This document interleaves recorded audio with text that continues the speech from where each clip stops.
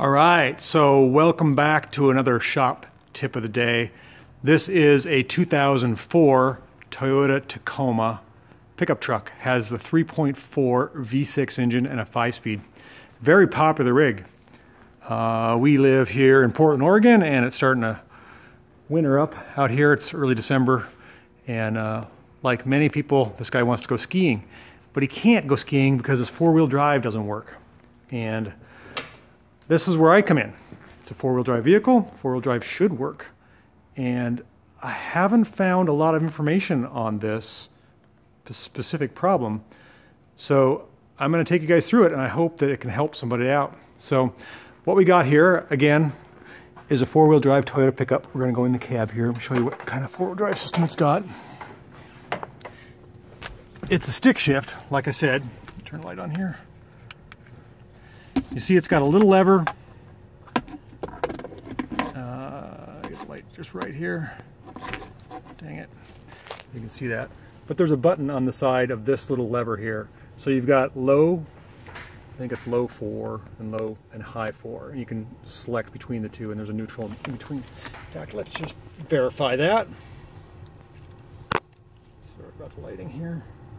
Yeah, low 4, neutral, and high 4. So you can shift between high and low in four-wheel drive.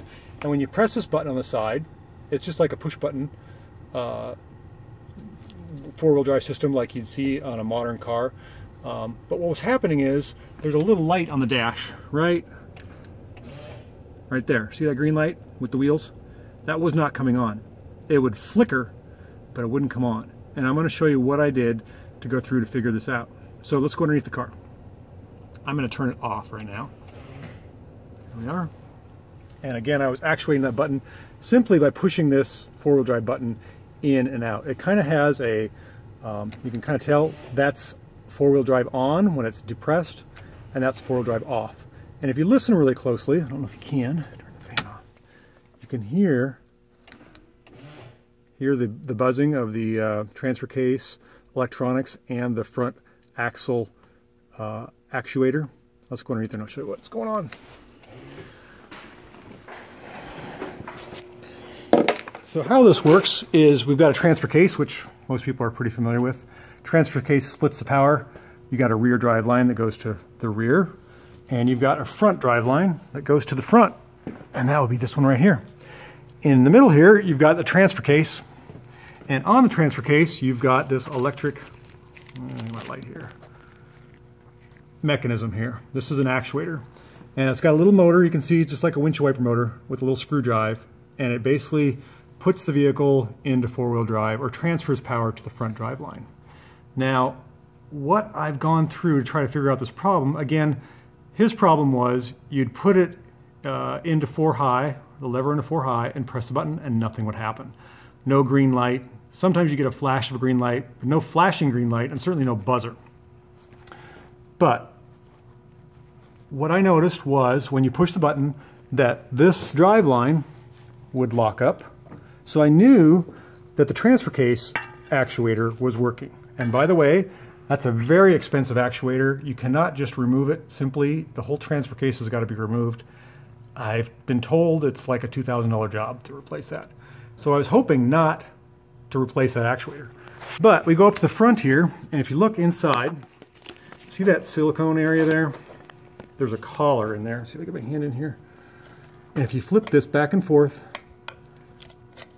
that's how you get four-wheel drive. So in other words, that's two-wheel drive. I'm spinning the tire here, and it's not spinning any other tire, and it's not spinning the drive line. And if I flip this little collar, try that again. I'm sorry for the shaky video. Right about here, let me move the wheel. So it locks right there. Okay, now you see when I turn the tire, we turn the drive line. So the four-wheel drive is engaged. So the actuator, which I've got resting right here, is basically just this little fork. And again, it's got like a little motor with an electrical connection. These vacuum lines do nothing but just vent the unit.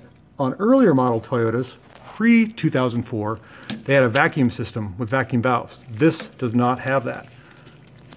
Oh boy, sorry about the lighting. So what I did was So what we're going to do, I'm going to show you, I'll set this actuator right here. I knew that the actuator wasn't working. So we're going to go, you can see the actuator, if you look at this fork, it's to the left side of the case here, or the opening. I'm going to go push the button and it's going to slide to the side. It wasn't always doing that. I found out that this actuator on the transfer case was stuck. I had to tap right here with a ratchet, something metal, and I got this unstuck to send a signal to that. So let's press a button.